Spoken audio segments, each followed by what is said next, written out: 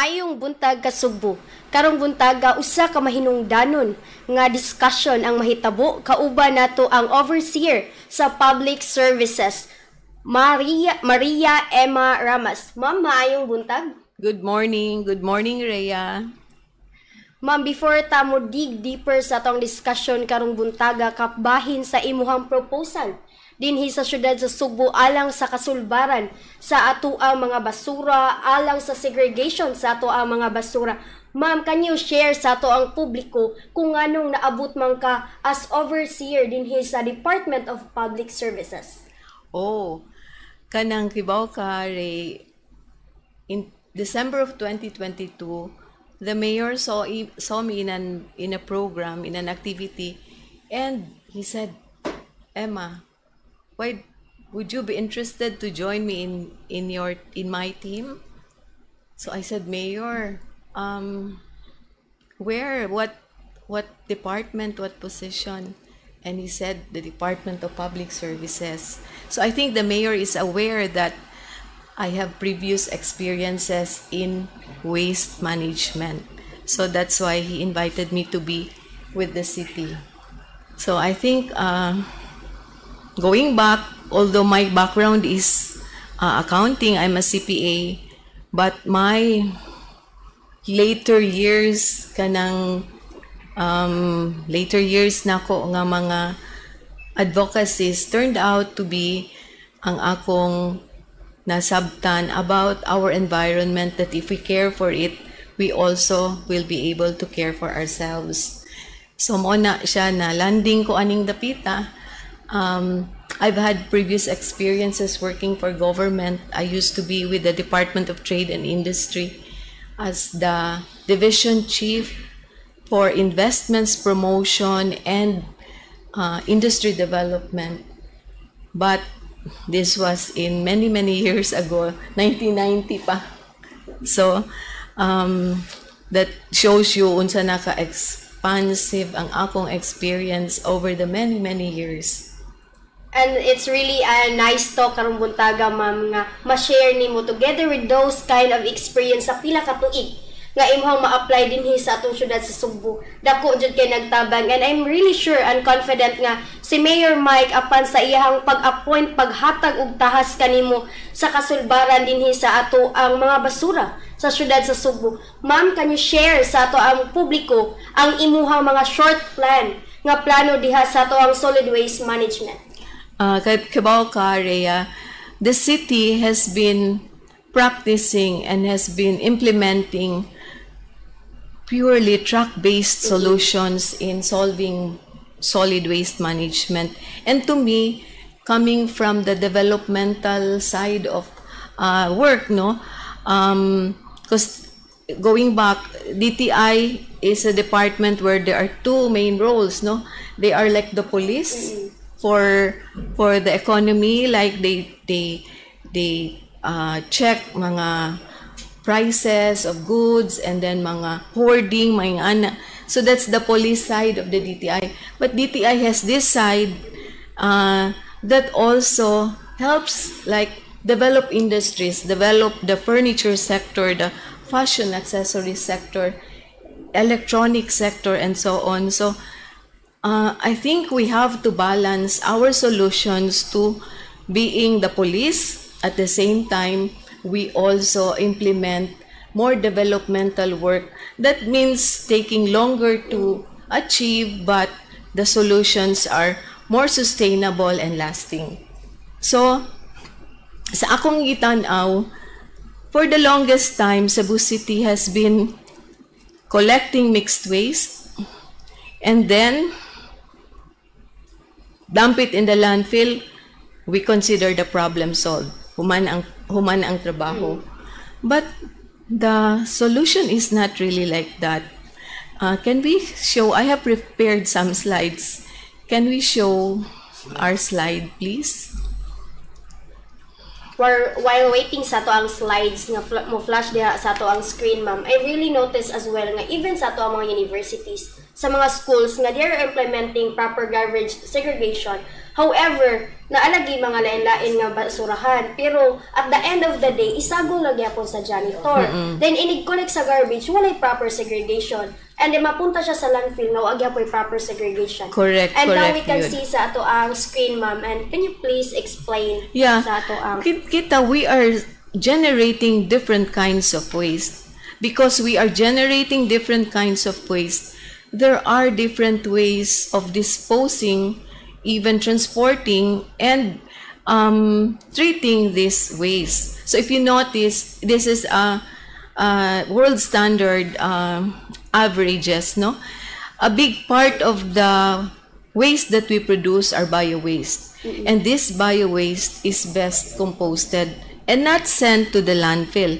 Now, we also generate recyclable waste. This waste can still be used, can still be put to better use by upcycling, recycling, and reusing.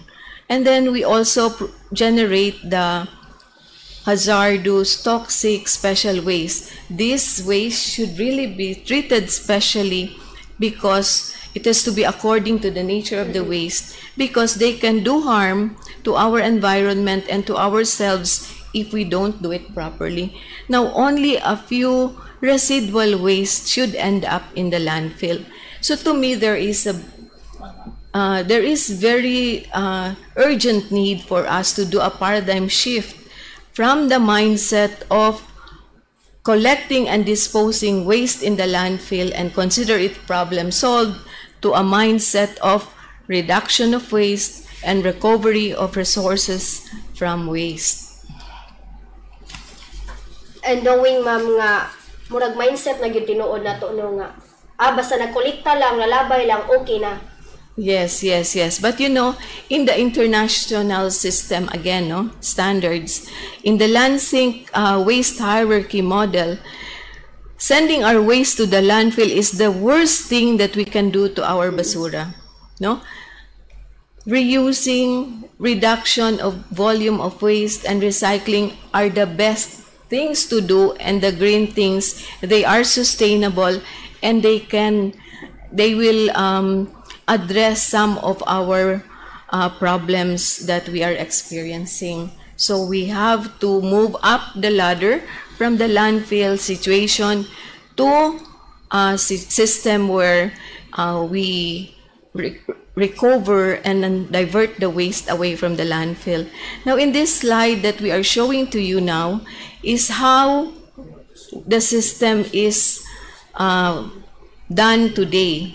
You know, the garbage is generated at home or the institutions or the private establishments. Then they are collected by private garbage haulers and then brought to a transfer station, or if not, brought directly to the landfill. But if it's brought to transfer stations, it's transferred to bigger trucks and then sent to the landfill. But in the transfer station, supposed to be, the waste is segregated, if it's not segregated at source, so that only the waste that are supposed to go to the landfill is sent to the landfill. Next slide, please. So the key really to doing proper solid waste management is segregation. And when we say segregation, how do we segregate? At least 4 categories. To my mind, we should do segregation of our bio-waste, segregation of the recyclables, segregation of the special hazardous toxic waste, and finally, the waste that should go to the landfill. These 4 categories are very important. And of course, when it reaches the trucks, it should also be segregated in the trucks, meaning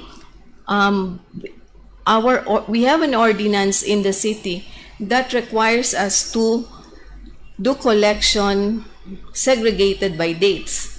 So if we follow that system, there are days that we should only collect bio-waste, days where we collect recyclables or dili malata, but I'd like to add to that and separate recyclables from special waste and residual waste in the dili malata portion.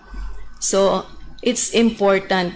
I think people get discouraged in segregating at source because they see that the wastes are mixed in the trucks. So from the source, it's segregated, in the trucks, it's segregated, and to the final disposal, it should also go to the proper final disposal facility.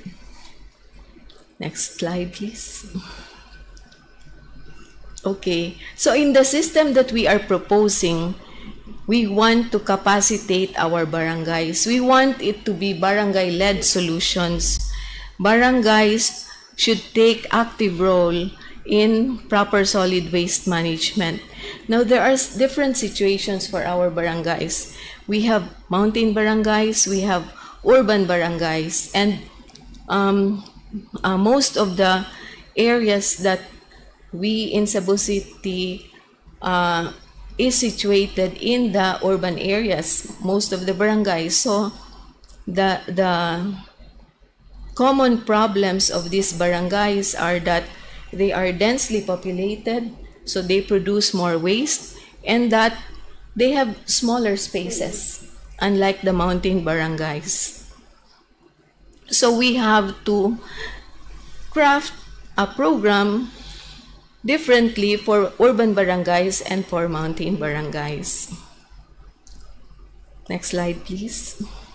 So for urban barangays, we really need to do the clustering of barangays because we can still do proper solid waste management if we group the barangays and maximize the resources that we will develop, including the infrastructure requirements for solid waste management.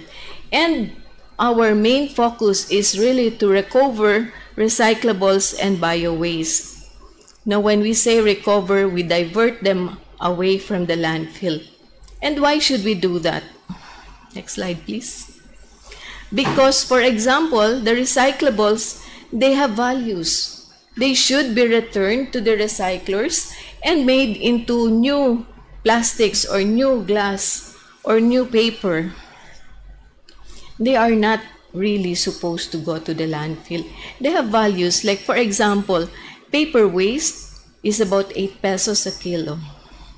We found buyers for PET bottles for 18 pesos per kilo. And then San Miguel, for example, buys the 1 liter brown bottles for 15 pesos per bottle. So why should we send all this to the landfill and pay about 3,000 pesos per ton to dispose them in the landfill? Next slide, please.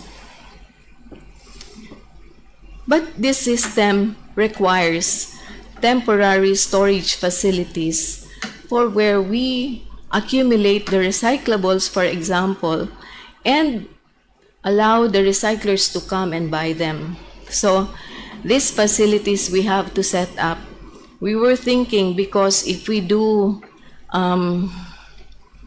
permanent structures, it will take a while. So while we're planning for these permanent structures for our MRFs, the materials recovery facilities, we might as well start with movable containers. So we're thinking of using container vans to store temporarily our recyclables, and that's where we will direct the recyclers to come and buy so that it can be a revenue generating proposition for the city instead of a cost to bring them to the landfill. No? So all barangays in the law are required to have materials recovery facilities. And of course, in our proposal, we would like the different puroks sitios, schools, churches, residential subdivisions, and private establishments to have their own temporary storage facilities for recyclables. Next slide, please. I'm sharing with you some of the ideas for certain recyclables that we send to the landfill. For example, wine bottles can be turned into lighting fixtures, that can be beautiful. Some vases or even pieces of furniture, or planters for succulents, or serving trays for your cookies and nuts. They are not really supposed to go to the landfill. Next slide, please. I also gathered some ideas for plastics. The plastics you can turn into a bird feeder. It's so easy to do. You need a wooden spoon or plastic spoon and a plastic bottle, and then you insert the spoons tilted so that when the birds come and peck on the seeds will just slide down to the spoons. It's a very beautiful idea that you can hang on trees so that the birds can come to your homes or to community gardens or to the barangays. And there are other ideas that you can do with plastics. You can turn them into stools like these ones that I'm showing, as organizers, as even Christmas decors, and wall covers. So if you want to screen out ugly spots in the barangays, you can do them like this and use them as planters for your vegetables or herbs. Even turn it into a sprinkler. Now these are, the next slide is our ideas of what we can do with waste paper. We can turn them into new paper, color them, make them into special paper for cards or for special things for wrappers. We can turn them into organizers, into even what we show there, lighting fixture, and alcancía. So the next slide, please. Metal drums can be turned into beautiful things. You can turn them into organizers for bicycles, into outdoor furniture, lavabo, or even ovens for your pizza or breads, or some storage space that can be used as your side tables or center tables. Oh, even tires can be used to make beautiful things. You can use them in the barangays as shelves for helmets when people come in their motorbikes, as umbrella stand, or as center table, as chairs, or even this beautiful side table where you can store your beer, put ice in it, and then use it for your drinking sessions. Next slide, please. Oh, even broken pots can be turned into beautiful things. Can you imagine if you have this decorating your barangays or your offices or your homes? I'm sure it will be a beautiful sight to come home to, and you are able to divert these things away from the landfill. So your bio-waste, it's so important because they comprise the biggest part of the waste stream. We should recover them and turn them into compost. Cebu is a peculiar problem because we import 70% of what we eat. And because of that, I think we should take this food security issue into our own hands, by the households, by the different stakeholders in the community, by the barangays, so that we don't come to a point in the future where even if we have money, we will have no food to buy. You know, our food come from Bukidnon, Davao, Cagayan de Oro, Dapitan, and elsewhere, Iloilo, Bohol, Australia, Benguet. We don't have our own, but we have people to feed. So we should really do something about it. Next slide, please. Each barangay is mandated to have a composting facility. Now, in our program, we want our sitios, puroks, churches, subdivisions, private establishments, all to have their own composting facilities. Next slide, please. But we are proposing that we have a composting facility for the cluster of barangays in the north and in the south of Cebu City, so that even our landfill area should have a composting area. I am proposing to the city that, you know, instead of us doing, sending our malata waste to the trucks and add to the cost of our solid waste management, we should keep all households, all establishments, all schools, all churches, and every institution should not send malata waste to the trucks. Instead, turn them into compost and grow their food at home, in the schools, in the churches, wherever. I have here pictures of what we can do with the compost that we generate from our bio-waste.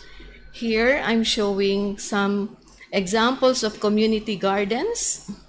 Know that the barangays can establish. There are vacant lots that they can point out.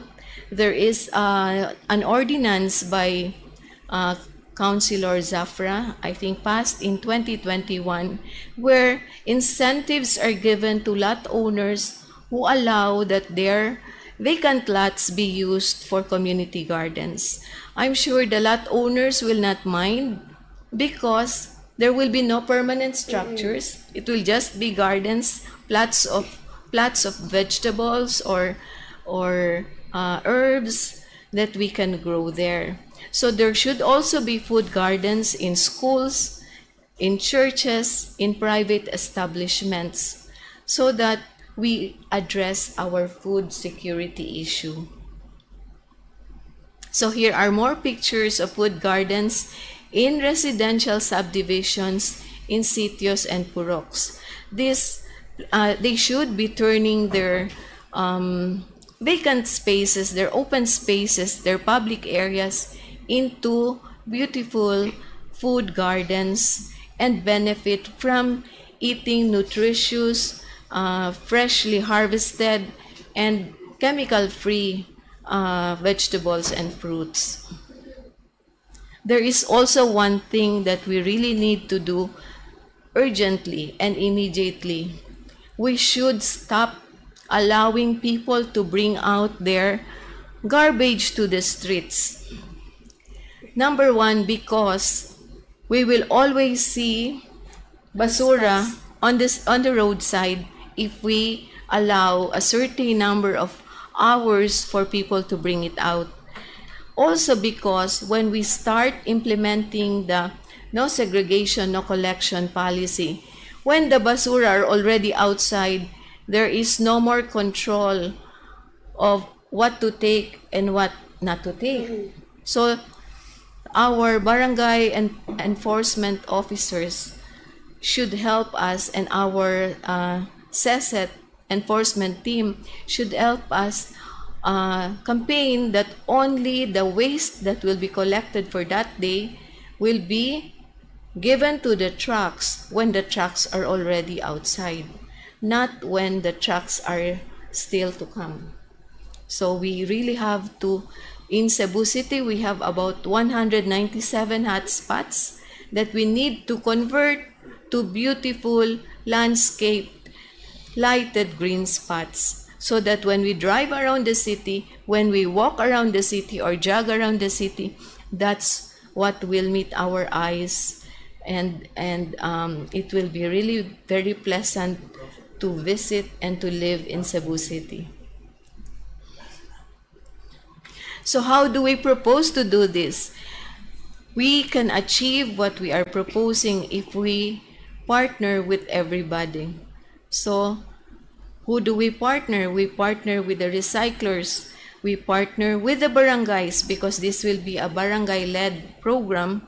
We partner with private haulers, with environment advocates, with the business sector, with waste treatment facilities, with the educational institutions, religious organizations, civic organizations, and everyone else. Our households, they all have to be our partners in doing our proper solid waste management. So our approach is really participatory. Next slide, please. So what we are saying is that the churches, the Mormons, the Catholic Church, the Baptist, all the religions should be our partners. DepEd and CHED should be our partner. Malls like SM, Ayala, the Metro Group, they all should be our partners. The different agencies, Department of Agriculture, Department of Trade and Industry, and Department of Environment should be our partner. The Cebu Chamber of Commerce, the Chinese-Filipino Chamber of Commerce, the Philippine Retailers Association, and other business groups should be our partner in doing proper solid waste management. And even international groups. We already signed a memorandum of agreements with Klewat Oy and River Recycle, two Finland-based organizations who will help us with the cleaning up of our rivers and our coastal areas.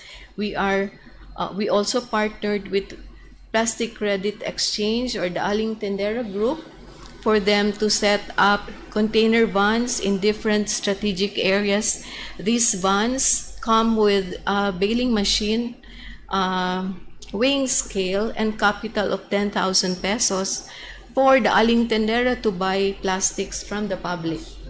No? And we hope to also partner with Green Ants. This is a group doing processing of plastics into pavers, into construction materials, and they are really helping in diverting plastics away from landfills and away from our seas and water bodies. And Oceana is there, also an international group that helps watch the oceans.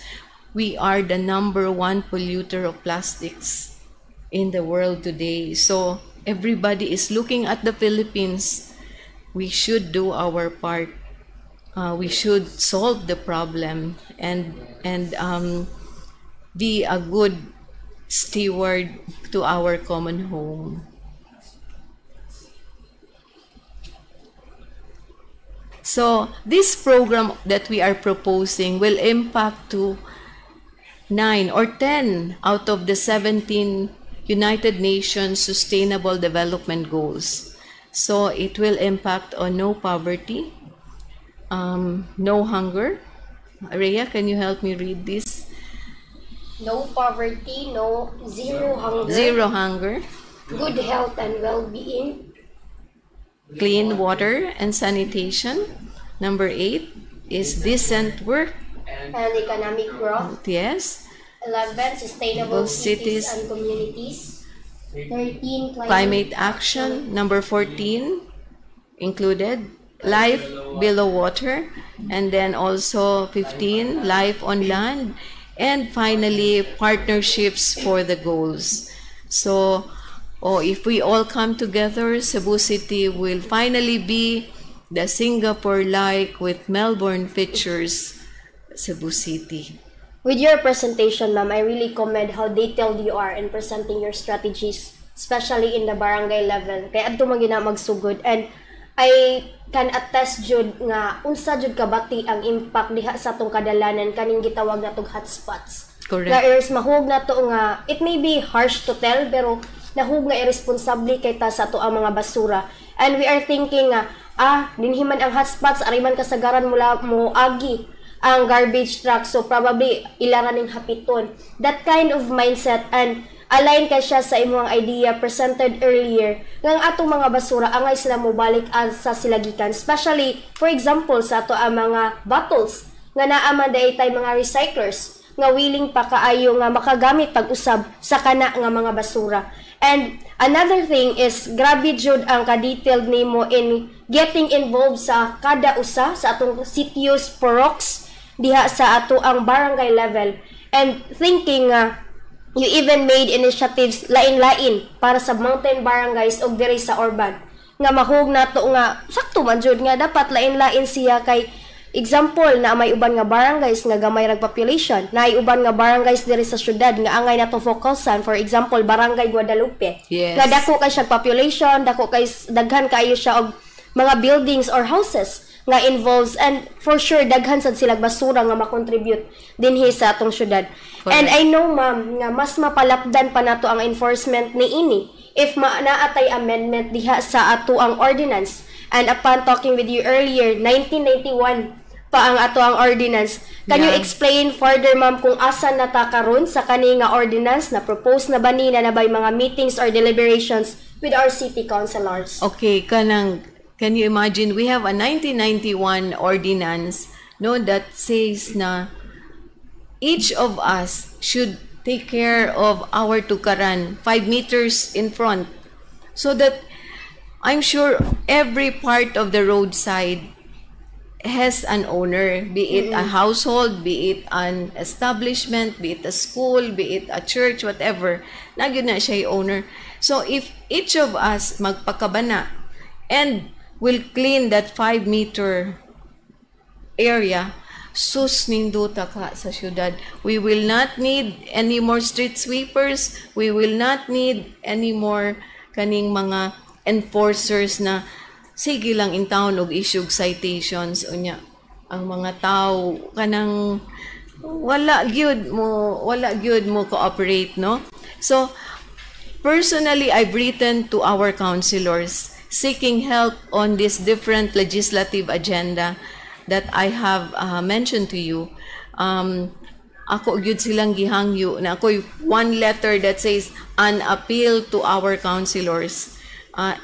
All the 18 of them I have provided them with this solid waste management plan, which I printed nga detailed gyud ni dire ang unsay buhaton nun, so that they will understand that this program will help us, bring us to achieve our different goals. Number one, that we achieve our diversion targets as mandated by the National Economic Solid Waste Management Commission.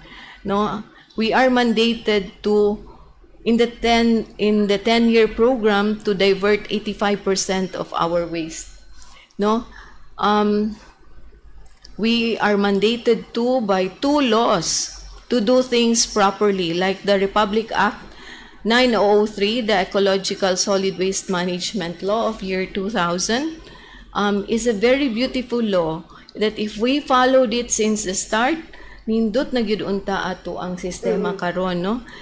There's another law that mandates all LGUs to have an organic program.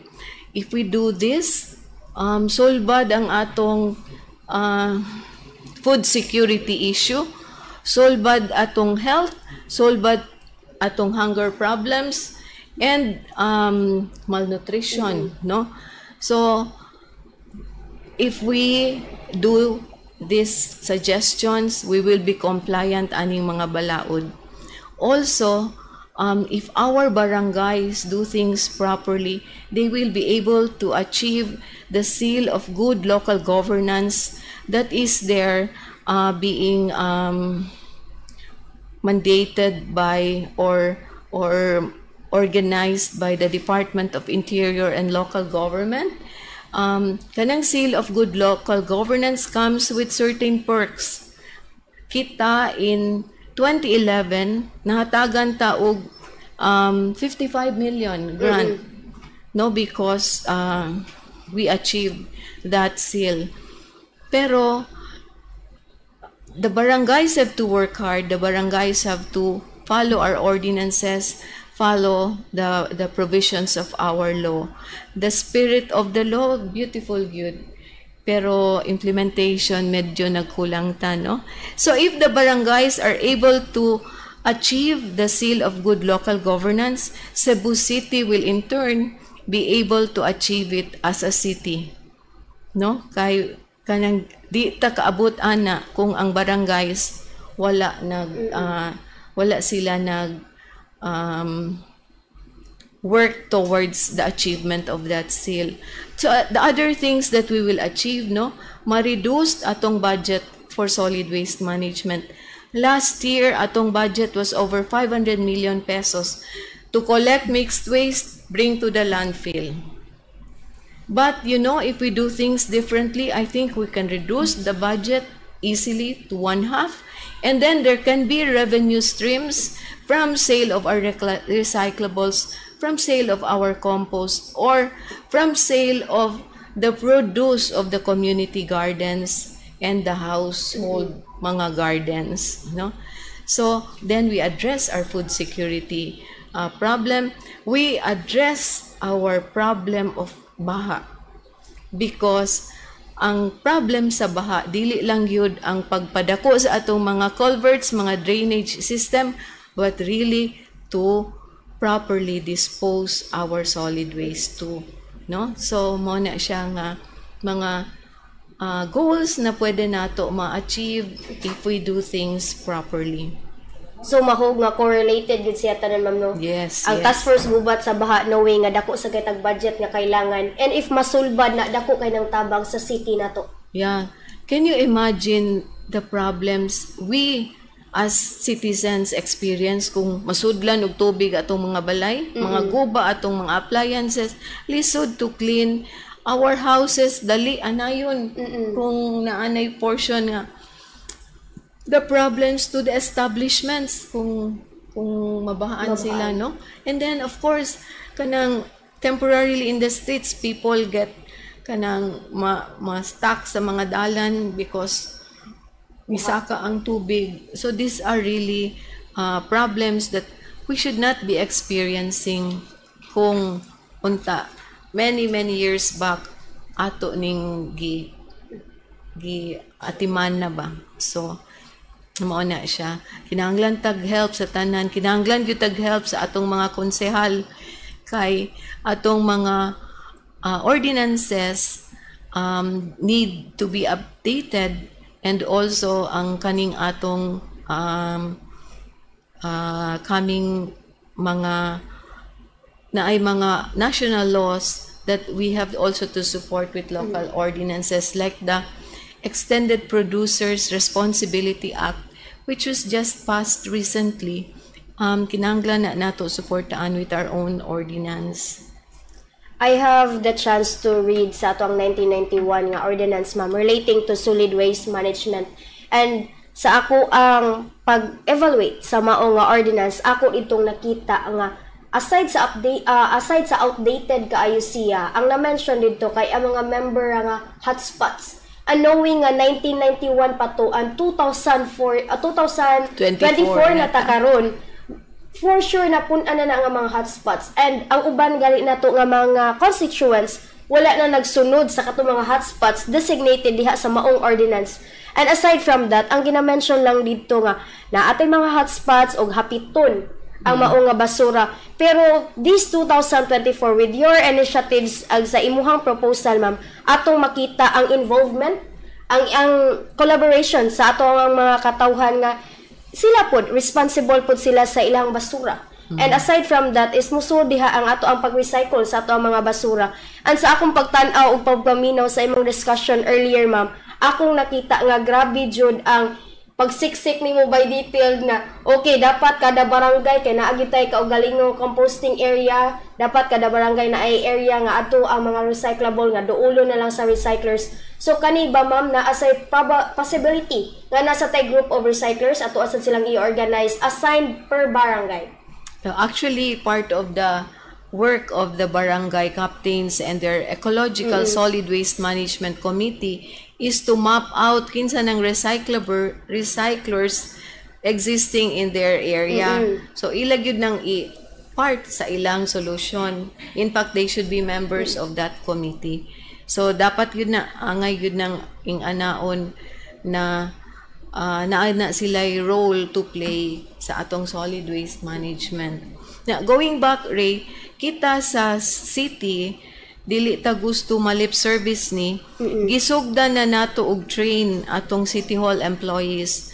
Last year, we trained about 3,500 Cebu City employees. We ran about 54 training sessions on proper solid waste management. We taught our employees to do composting and some options for recyclable waste. We also started training our city scholars. We have about 14,000 city scholars. We've already trained more than 8,000 of them. So ang next batch of trainees, we will finish with the employees and the city scholars. Our next batch of trainees will be our PWDs, our 4Ps beneficiaries, our senior citizens, all these groups that receive ayuda from our city, we want them to be our champions in our solid waste management. And we are recommending to the mayor that he sign a memo, or I don't know if it should be an executive order, that will make our employees, our city scholars, make it mandatory na for them to do proper recycling at home and composting, so that this is already a big chunk of the constituents that will stop sending malata and recyclables to the trucks. So, and then unta sila makatay-katay ni, because they will share this to their neighbors, to their relatives, to their friends, na ang usa na trained mahimog na pulo nag-practice or more households, no? So this is our hope na motabang nato kaning mga groups that we trained. There are also groups outside that are helping us, like the Regional Center of Expertise led by Ma'am Cherry Baliascas. They also go around training, doing the same trainings that we're doing to mga communities in the barangays. I've also offered the barangays that I'd like to do the same for their stakeholders in the barangays. Kaning barangay Basak San Nicolas, maog yun ni first ni duol nako nagpatabang. So kami and the DILG, si Doc Nila, we went to the barangay, we trained their principals, their kanang mga purok leaders, their establishments on proper solid waste management. So today, I think sila ang pinaka-advanced in terms of solid waste management program na naga-sunod sa ato ang gi-propose in doing, because sila pud ang nai-initiative nga na ni-reach out yun sila nato for help. So, it's very nice to note, si Barangay Basak San Nicolas, they have this program where they give pencils and ball pens to students who accumulate mga sachets, kanang wrapper sa candies, kanang sa coffee, sa biscuits, ipanod og plastics, and then we gather them, we bring them to Naga and exchange for cemento. But it's a very good practice because it's so difficult to pick up kaning mga gagmay na kaayog mga pinutol sa coffee or ana. It's very difficult to do. So if you just keep kidat tanan unta mga empleyado, we have one by our side na where we just put all our sachets. Dako kay tabang to the kanang garbage crew nga dili ni maabot diha sa kadalanan and to the trucks, no, kay lisod ni siya i-manage. Going back sa partnership, ma'am, daghan kayo ta earlier og mga na-mention nga partnership, including fraternities and the universities. Yes. Asa naman ta karon ana, ma'am? Nanabatay mga discussion meetings with them nga nahitabo? kanang we are trying to divide the work, no? So I spoke to Councilor Safra. Ang sa schools, we are requesting him na siya mo champion diha dapita. So sa interfaith group na apod tay gihangyo to champion diha dapita. And then the fraternities we have not yet started. We are asking our kanang sana mga God ba na gender and development nga grupo sa barangays to also initiate na mga programa na makakaminta to push our solid waste management program as proposed. And mentioning gender and development focal, ma'am, ako lang na andron nga, they are handling different sectors in our barangay, the women, the children, the youth, the airpat, and possibly if they can know about this kind of initiative, is pwede nilang buhaton as livelihood programs. Yes. I was thinking ba, kung maabot tag panahon na di na ta kinahanglan og street sweepers to clean our streets because everybody is cleaning their part, maybe we can turn our existing street cleaners to give them a livelihood where they will be recycling our plastics, making them into brooms, or our plastics, turning them into kanang things na pwede ibaligya to the public. Muhangyo ta sa atong mga mall owners to allow us a spot in the malls where we can display our beautiful recyclable products, no, na pwede nato ni siya I'm sure people will patronize knowing that we are doing this to help our environment. And also showing care for our environment. Yes, correct. Good. At least our Pope in 2015 issued an encyclical asking us, pleading us to be good stewards of our common home, no? And to he suggested that we should have a common plan that in order to take care of the earth. So I think this program nato is a contribution and is an answer to the call of our Pope. And you are totally correct, ma'am. Imong gi-mention sa ato ang introduction nga your initiative is totally different sama sa ato ang traditional nga nakatunan nga garbage truck ra gyud, nag-revolve ra gyud sa garbage truck ang tanang kasulbaran, and knowing nga kani murag instead nga mag-budget ta sa ato ang another purchase of garbage trucks, knowing nga lisod kay siya mahimong posible 80 barangays, dili siya makaya nga atong procurean tanan dire with the city budget. Unlike sa ubang barangays nga naagid sa kaugalingon nga garbage trucks, lisod kayo nga mag-procure ta para sa tanan niya, knowing pila ka buok ang ato ang another truck for the paper, another truck for the recyclable materials, another truck for the solid for the biodegradable waste. So grabe, imposible kaayo yung dako kay nga budget nga kailangan. But with this kind of initiative, mas mapaminusa nato and mabalhin, ma-reallocate pa nato ang mao nga budget, ma'am. Yes, instead magamit nato for more scholarships for our social services to our constituents, no? Dili pa dong sa gasto nga labay for the wrong things. Yes. And knowing nga gamay na lang jud kayo ang malabay diha sa ato ang landfill, dili na jud siya ingon anak ka problema nga unlike karon sa nahitabo nga kolekta labay dito tanan. Labay ra gyud atong solution. Mga no gyud kada tuig mo gyud atong hibaw-an mag kanang include sa atong budget purchase of garbage trucks. Mo gyud na year in year out garbage trucks, palit garbage trucks.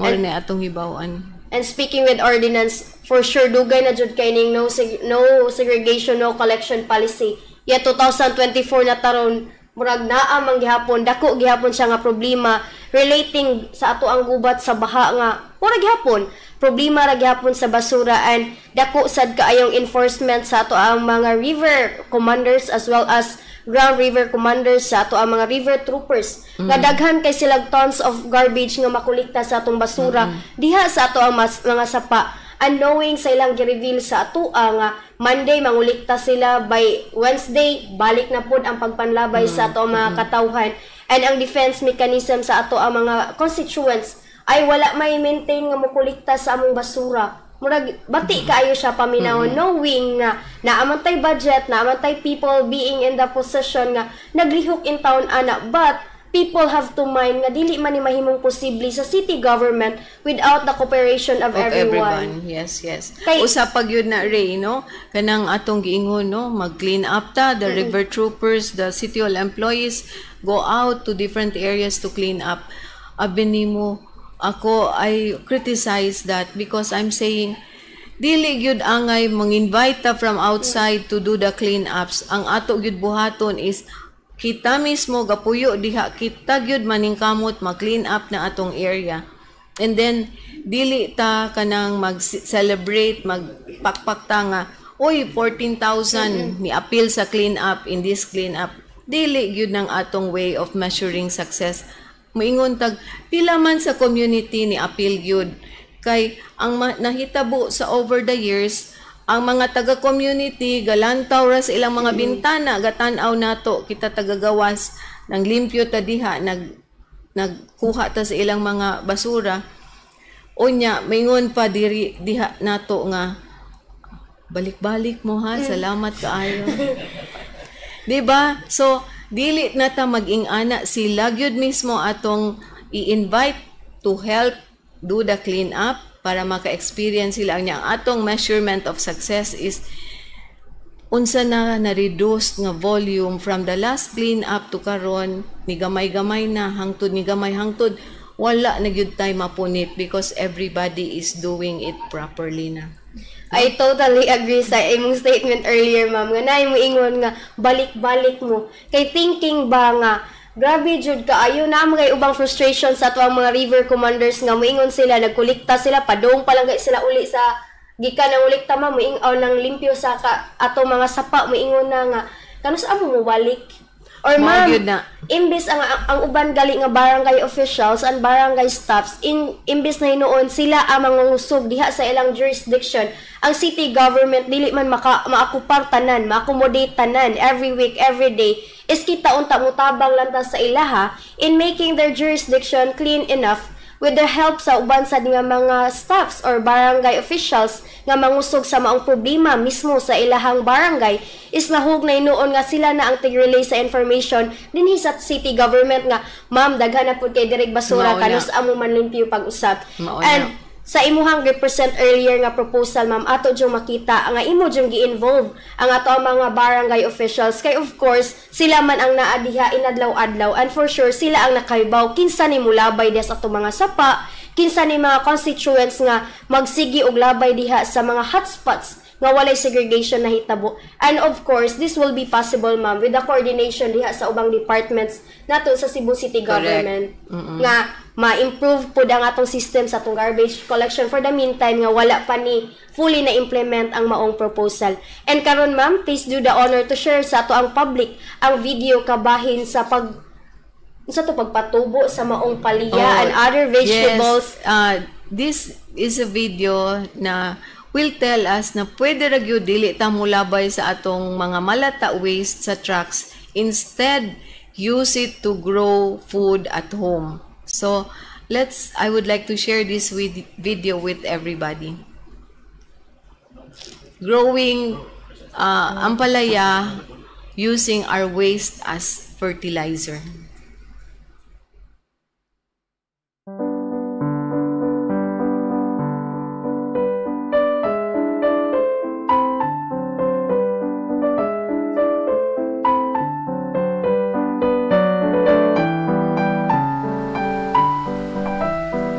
So can you imagine, using a small space, you can harvest as many as tulo ra gyud ka seeds ang pagsugod.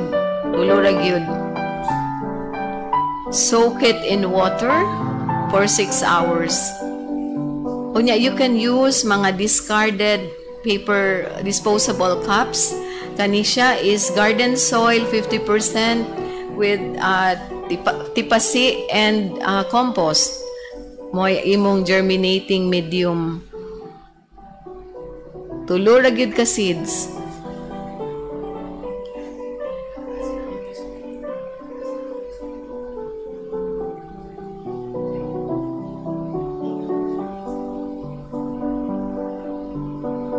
And then you need to water this daily para mo germinate ang seed.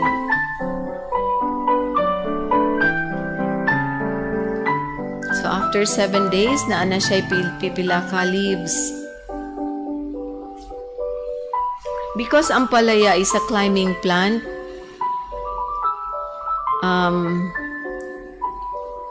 pwede rin yun ta mo gamit aning mga discarded containers, no? Like this paint pail na 20 liter. Then, you bore holes para ma-drain ang water, and then you bore 3 bigger holes on the side. And you'll know why. So, kani, again, garden soil 50%, 25% compost, and then 25% rice hull or tipasi. You mix it well, and that's your potting medium for the 3 seedlings. So you fill up the container up to the level of the 3 holes that you made, and insert the 7-day-old seedling like this.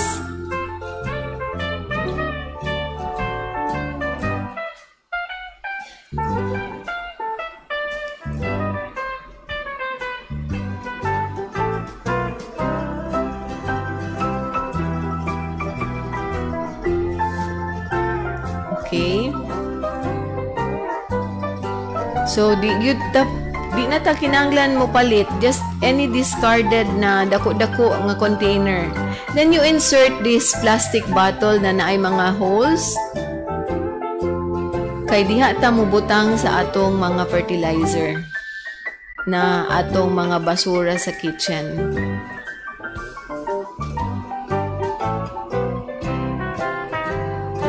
So mga fruit peels i-soak overnight, mao nay atong i-fertilize sa atong seedlings. And then you just water it regularly. Gamita ang gi-soak nga liquid to water your seedlings.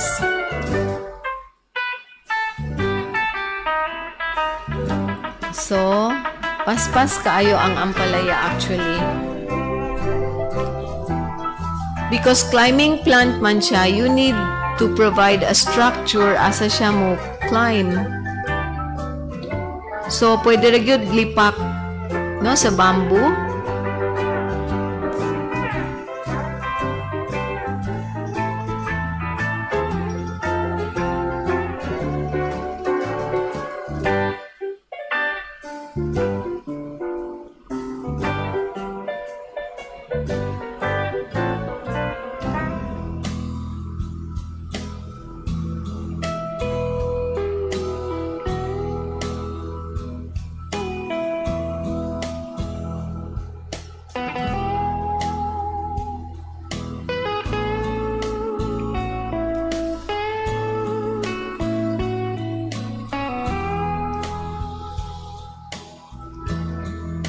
So every week, just fill up your container with more kitchen waste.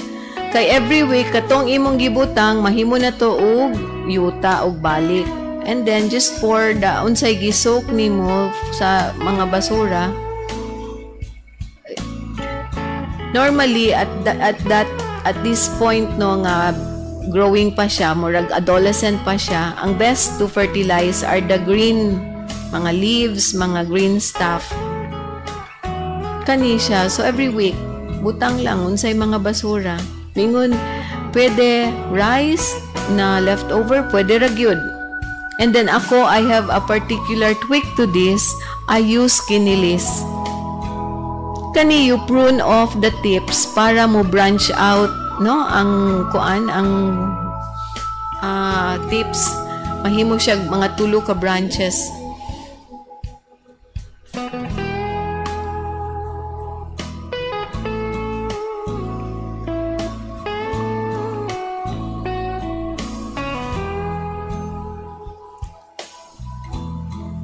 you have to be able to differentiate the female flowers from the male flowers. So those that have a fruit at the back following the flower are female flowers, buntis na siya. So at this point, when it starts flowering, it's best to feed it with mga malata nga potassium-rich basura. So, lata nga saging, lata nga papaya, or other sweet stuff. Mao niya ni siya ang maayo i-feed sa aning stage na of the plant. You prune off the side growth so that the concentration of the growth is going up. So, if you notice, na nagyud siya yung mga flowers, kani siya is a female flower because there's a fruit that follows behind the flower. Female flower ni, female flower ni.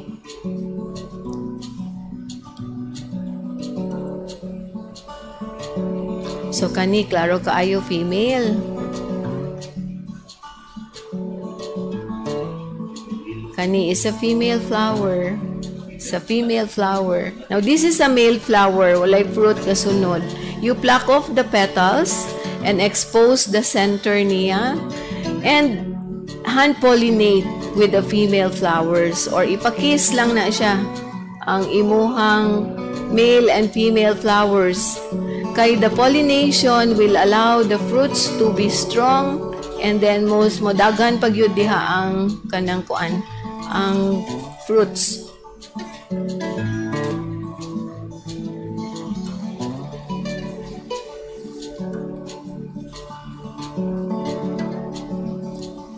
And then continue lang yun og feed the plants with your malata waste.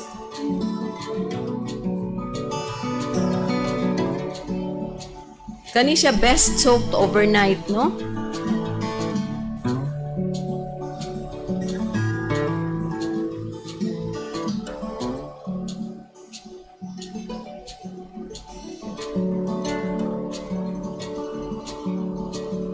So, ang tulo ka liso nahimo na ing ani kadaghan og fruits. O nya, you're sure pag yun na walay chemicals to grow it, kaya ang atong gigamit atong malata.